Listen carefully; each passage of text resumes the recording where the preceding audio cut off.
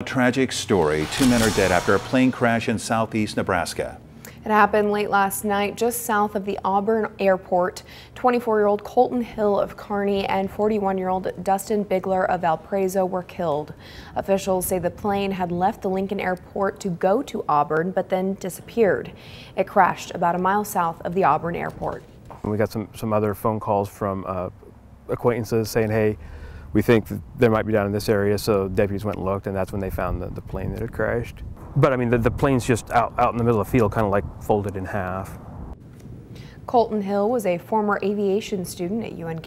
He also was a pitcher on the Loper baseball team. The crash remains under investigation. We'll have more on the story tonight at 6 o'clock.